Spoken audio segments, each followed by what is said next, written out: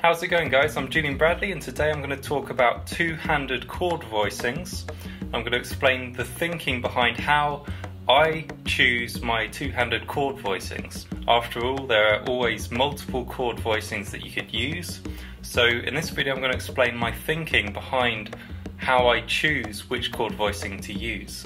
And I'm going to show you how, as a solo piano player, I am able to play bass line, chord voicing and melody note at the same time.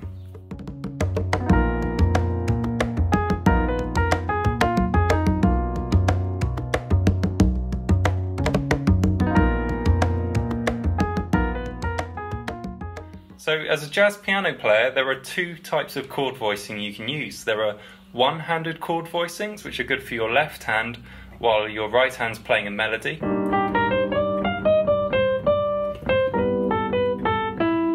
And then you have two-handed chord voicings, which allow you to create a bigger sound, a more sophisticated sound.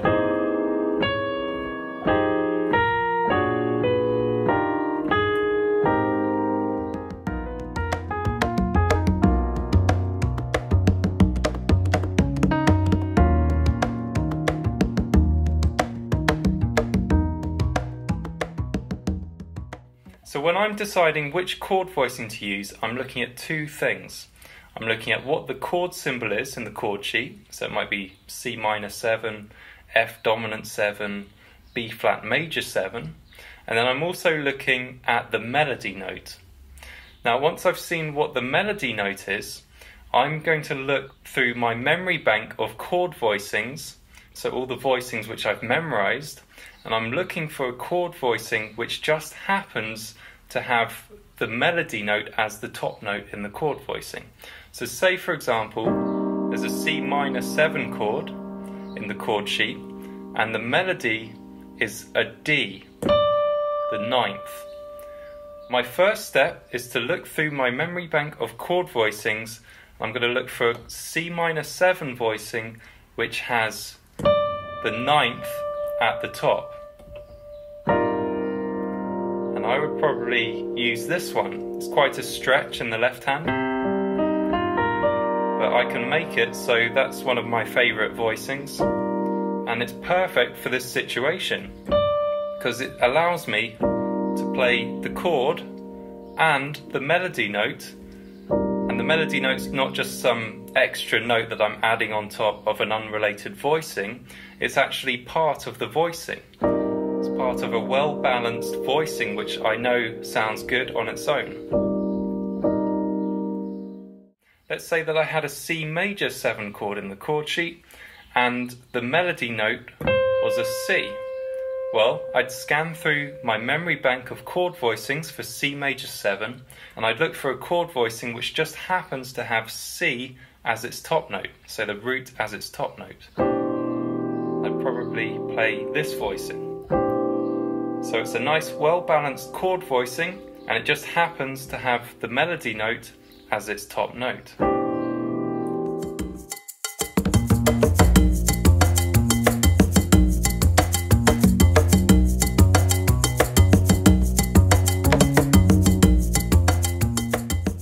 So far, using this technique, we're able to play the chord voicing and the melody at the same time. But how about the bass line? Because we also want to play the bass line. Now, most bass lines just play the root of each chord.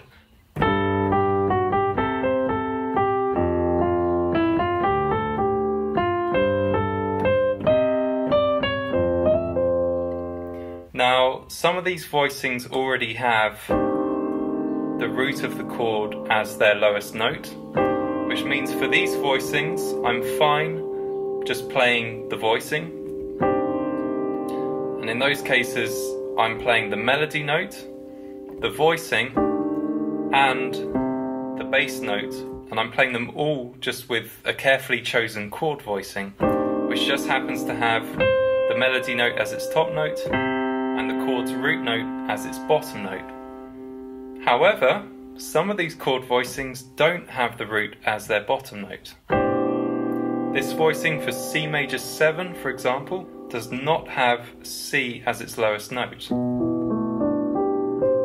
So, how do I play the bass note? I want a C in my bass line and the chord voicing.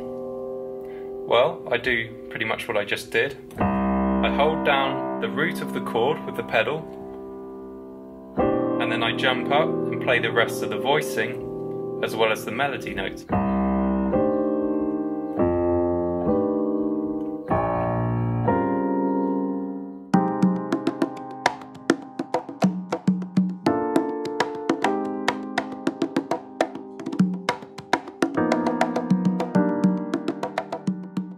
So let's take a look at the Taxi Driver theme composed by Bernard Herrmann.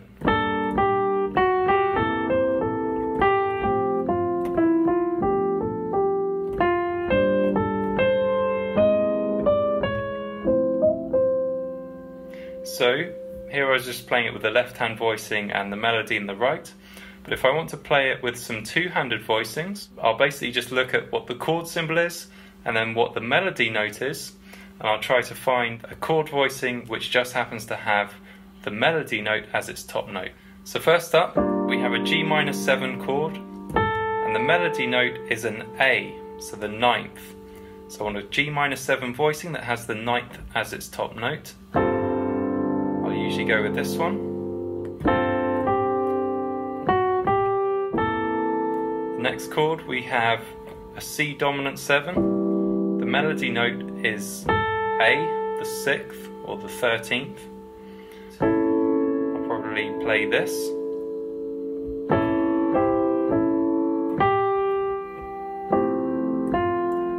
Next chord we have is an F major 7. The melody note is a G.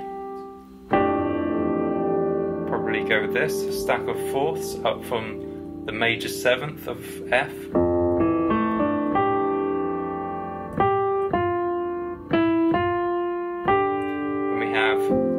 D-7 chord, melody note is a G. I'll probably play this, just a standard D-11 chord.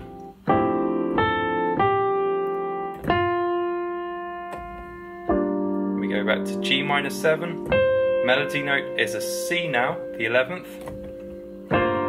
So I'll use my -7 voicing that has the 11th as its top note.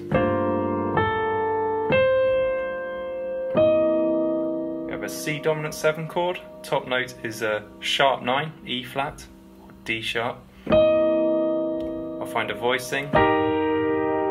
This is what I'll use, which has sharp 9 as its top note.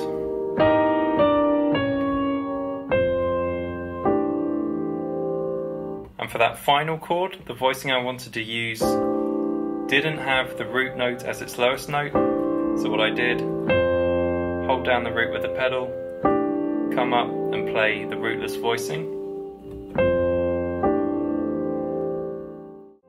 So that's the thought process behind how I choose which chord voicing to use, because there's always almost infinite possibilities with which voicing you're going to use, but this makes a lot of sense because it allows you to play the melody note, the chord voicing and the bass note.